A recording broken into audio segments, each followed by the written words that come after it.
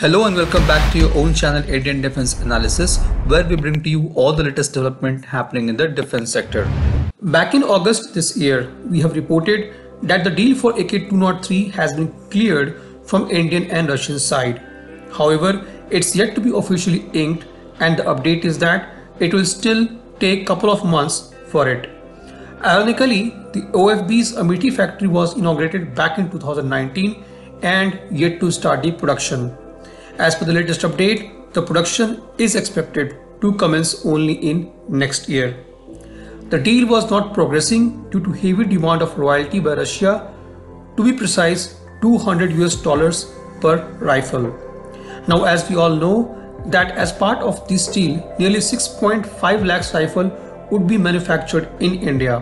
So this royalty would have cost somewhere near to $1.3 billion to India.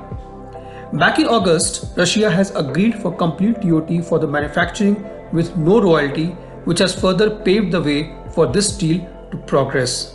As we all know that OFB has been dissolved into 7 PSUs recently.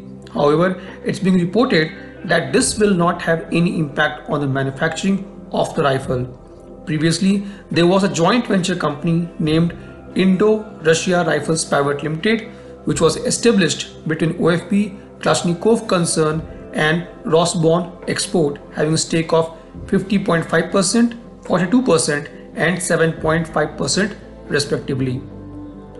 Talking about AK-203, it uses 7.62 into 39 mm caliber bullet, having 7.62 mm bore and 39 mm case length.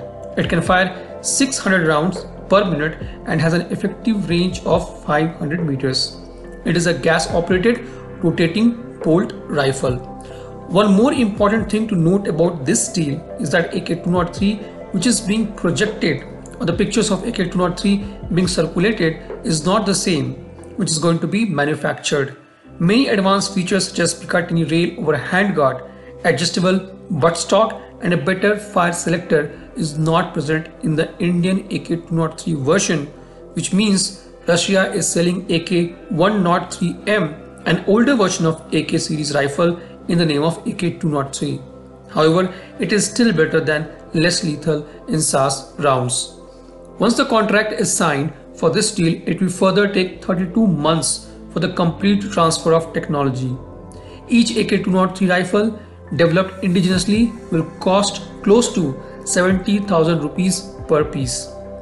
AK-203 is no doubt a very reliable platform, and Indian Armed Forces needs this very badly, as INSAS, which is widely used by our armed forces, is heavily outdated in the present day battle and counter-insurgency scenario. While this deal is yet to fructify, Indian Army should start exploring and engaging with SSS Defense for testing of their P-72 family of rifles.